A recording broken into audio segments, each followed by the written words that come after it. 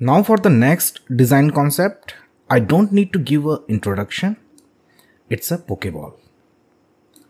So for this, just create a new design and create a sketch in any of the vertical plane.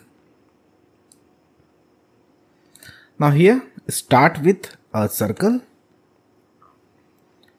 As you can see in the sketch palette, we have lots of options for circle. We are going to select the center diameter circle. The keyboard shortcut for the same is C. Let it be of any dimension. And then create a line by tracing the origin.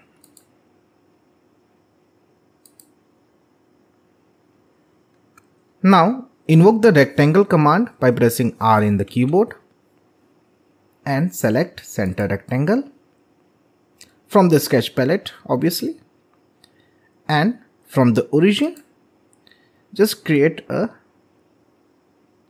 rectangle like this by zooming inside if you need to.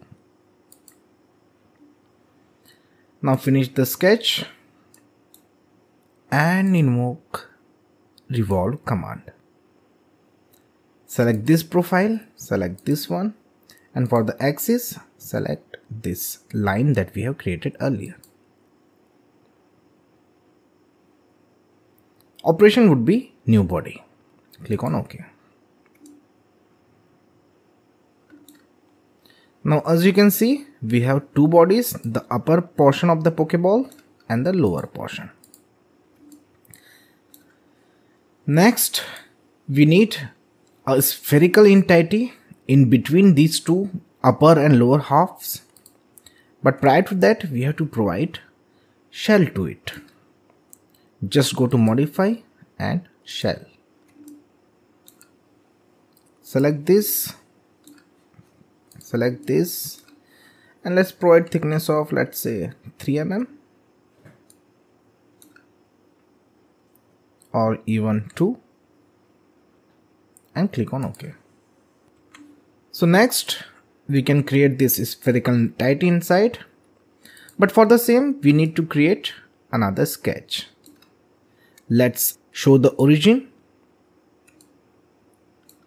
Just zoom outside so that we can select this plane and create a sketch over here.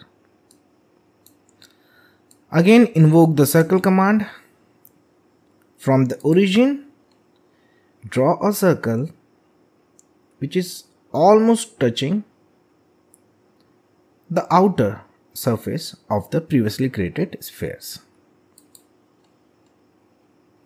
Again create a line by tracing the origin. This line is basically serving as the axis for revolve command. Just finish the sketch. Let's hide the upper body and create a revolve. Here select this whole region and for the axis this line. And the inner sphere is created. Operation would be again new body. We are selecting the operation as new body because this is more convenient for providing appearance to the design concept. That is our Pokeball. Click on OK and show the upper body.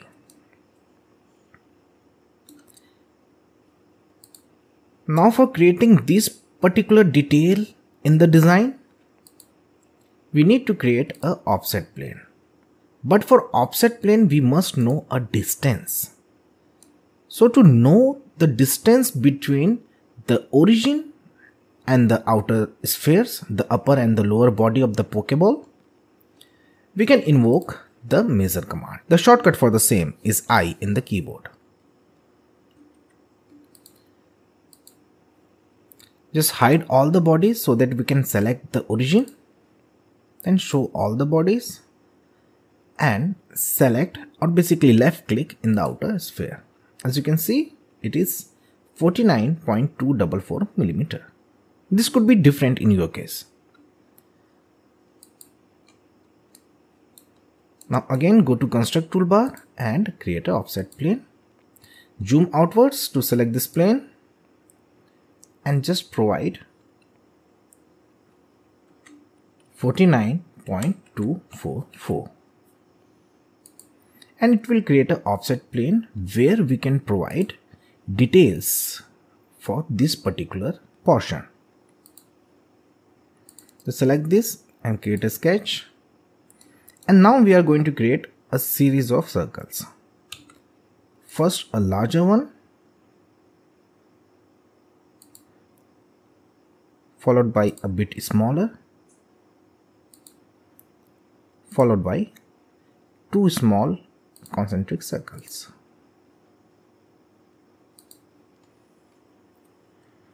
And finish the sketch. Let's hide the origin. Now select all these regions by pressing Ctrl in the keyboard. Right click, press pull. And in the extend type, let's provide two object and select the inner sphere. And this will create a clean cut like this. Now go to sketch in the browser. Just show this one, this is required. Now from here, select this particular region, right click, press pull, again follow the same drill, extend type to object, and the object would be the inner sphere. Here the operation has to be again new body, not join, because it would be more convenient for providing appearance. Click on OK. Next, select this inner portion, this inner region, right click, press pull, make the direction as two sides. Now just drag the handle to see which side is increasing. So this one is side 1 and this one is side 2. So for side 2, let the extend type be to object and select the inner sphere. And for side 1, let it be distance. And click on OK. Hide the sketch, hide the construction.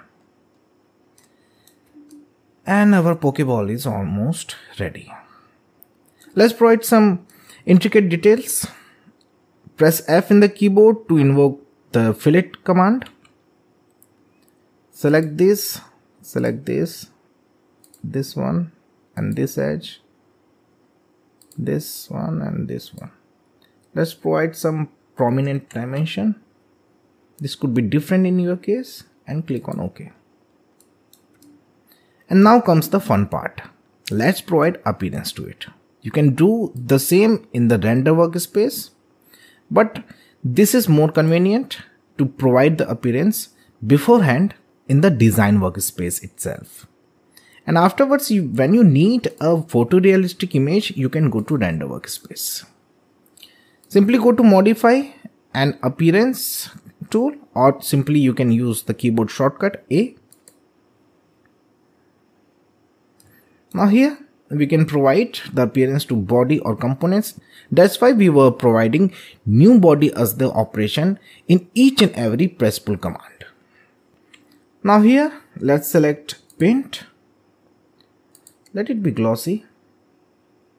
Select red one for the top portion, the top body basically, and white as the bottom, and gray for the inner circle or inner sphere.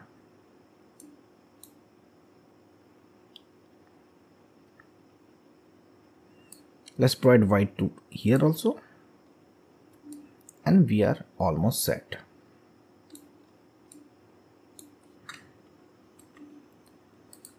But as you can see, this portion over here is also of white coloration, but here we are having the same coloration as the inner circle. So what could be the reason behind the same? We must have forgotten to provide new body application to this particular press pull command. So let's find it in the timeline. I think this one. Just right click, edit feature. And as you can see, the operation was joined. So just replace it to new body and click on OK. Now again, invoke the appearance. And let's provide white to this new body. And we are all done. Just go to render workspace.